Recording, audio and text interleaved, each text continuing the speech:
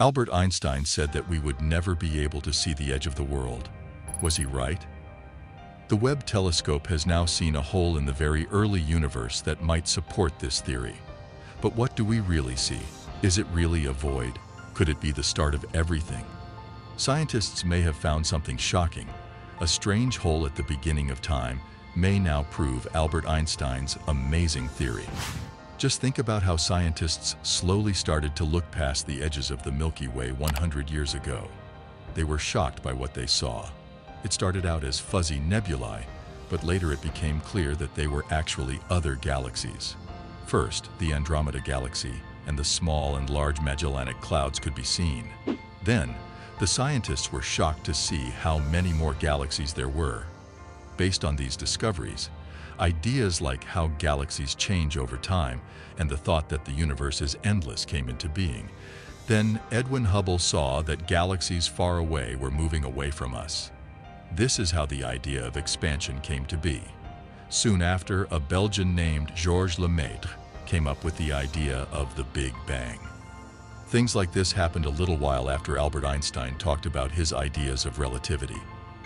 Many of the researchers' purely theoretical guesses from the 1910s and 1920s came true when new things were found. Einstein, on the other hand, never knew for sure if the world really did have a start and an end. Einstein always knew the answer to another interesting question. Even though he believed in the Big Bang theory, he was sure that no matter how good our telescopes are, we would never be able to see the beginning and end of the world. What does this have to do with the void that the James Webb Telescope found? How did Einstein come up with this idea? The horrifying prediction of Albert Einstein. Einstein was without a doubt one of the most important physicists of the 20th century. Many of the things he said are still important in current science. One very important thing to think about was the prediction that we would never be able to see the exact start of the world. This was because of two interesting things Einstein said. For starters, the Big Bang theory, and other ideas that are based on it, say that there was no light for a very long time after the Big Bang.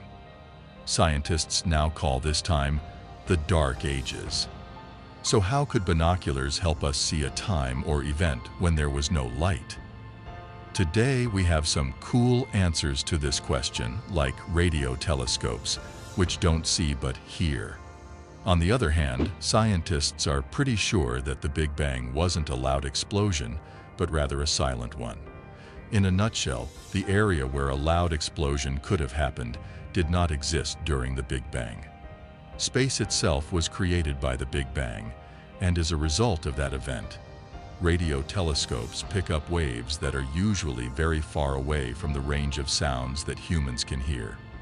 Space doesn't carry sound very well, and the interstellar medium only lets a few other waves through. These waves can be heard with today's technology, so we wouldn't really be able to hear the beginning of the world, which is thought to have been silent. In the 1960s, we found cosmic background radiation and have since made a very good picture of it. A lot of proof for the Big Bang has come from this radiation, which is thought to be an after effect of the Big Bang. We have never been able to directly connect the radio background to the Big Bang, though, so it looks like we also can't find or prove the very beginning. Einstein thought we could never see all the way to the beginning or end of the world for another reason. He thought that because the universe was expanding and expanding, the beginning would get farther away from us and further away until it would be out of our line of sight. Albert Einstein also thought that space was curved sometimes. In other words, the starting point might be hidden behind a sky that will never let us see it. Then picture this happening again. But this time the best telescopes could only blur nearby galaxies. Today we know that there are millions of galaxies in a universe that is growing and getting bigger and bigger so fast that it might be hard to see very far. It's not true. There are so many galaxies and galaxy groups in the universe, but the gaps between them are so big that we can see 13.6 billion years away with our telescopes. That's very close to the Big Bang. We are already pretty close with the James Webb Space Telescope. A strange emptiness. The JWST found a strange empty space. You've probably heard that the JWST has found so many very old galaxies that they make the Big Bang look like a lie.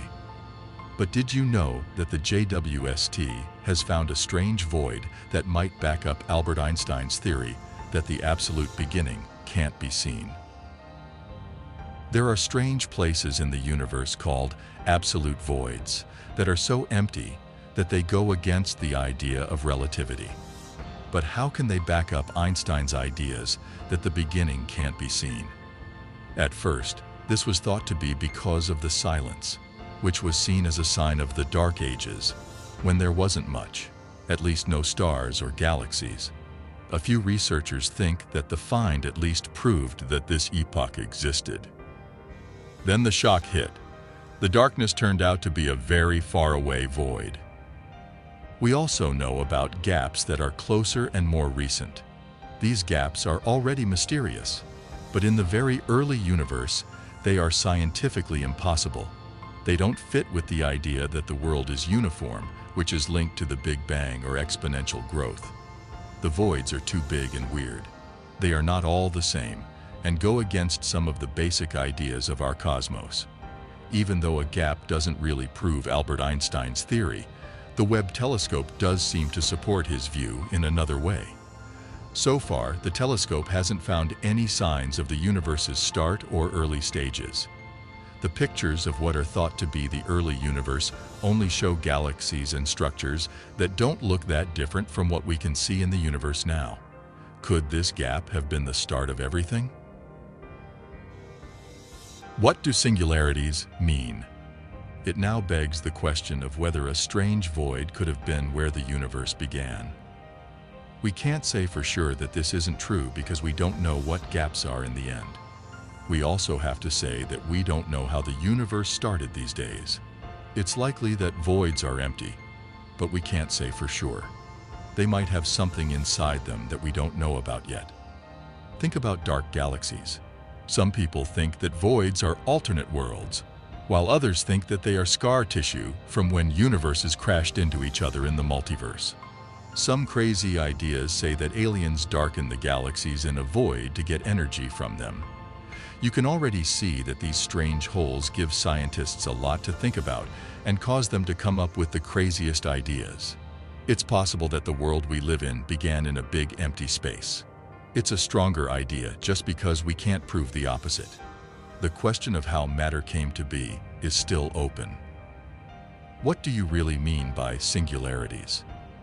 As we've already talked about, the world is said to have come from nothing.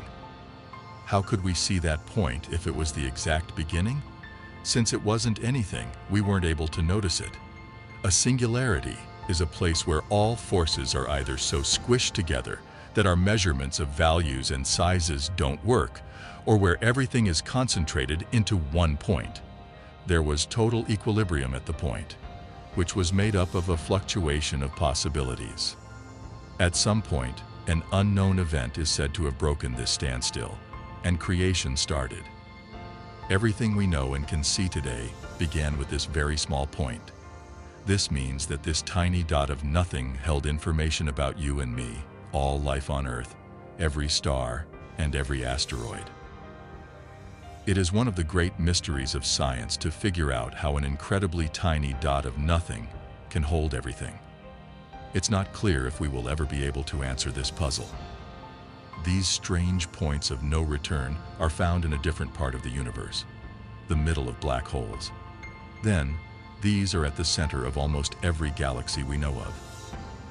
Scientists think that black holes are what are left over when stars of a certain size blow up.